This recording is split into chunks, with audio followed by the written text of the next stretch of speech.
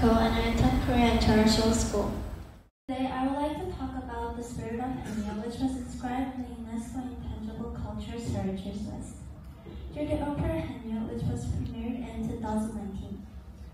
At the Jeju Haenyeo Museum, there's a phrase that reads, "Where in the afterlife to spend in this life." This phrase encapsulates the essence of the Haenyeo's life.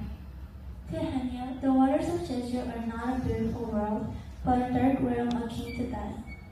They must overcome the fear to work in this harsh environment.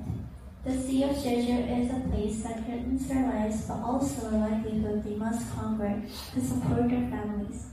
This is the life of Jeju Haenyeo. Now, I will briefly explain the story of the opera Haenyeo, which was in the village of Pyeongtaeri in the eastern side of Jeju.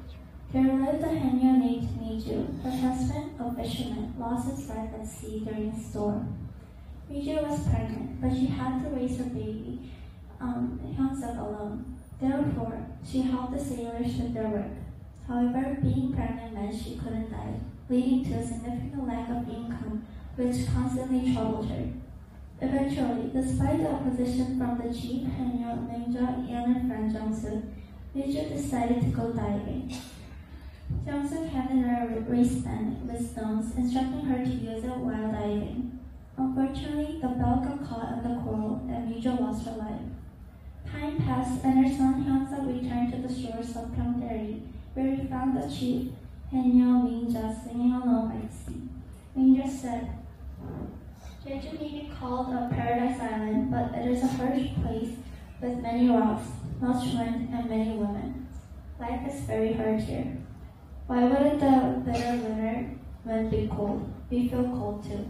I am a woman, I want to be beautiful, but my face has become rough like a black stone.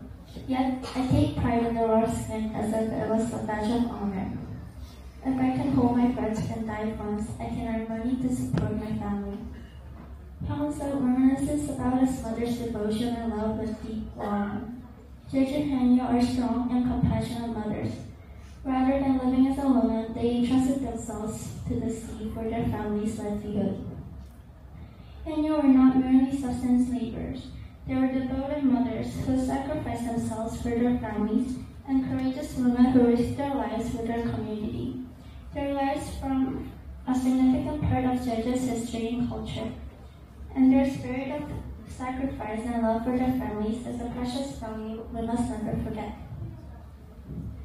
The Haenyeo forced immense natural forces and overcame their fears to support their families through arduous daily labor. They braved the dangers of the sea and provided for their families through their hard work. Additionally, Haenyeo lived as members of a community caring for and cooperating with each other. The spirit of Haenyeo teaches us great lessons. Through the stories of the Haenyeo, we must remember and respect their courage and selflessness. Their lives were not just tales of the past, but continue to inspire us today. By remembering their sacrifices and devotion, we too should strive to live lives of dedication to our families and communities. Thank you.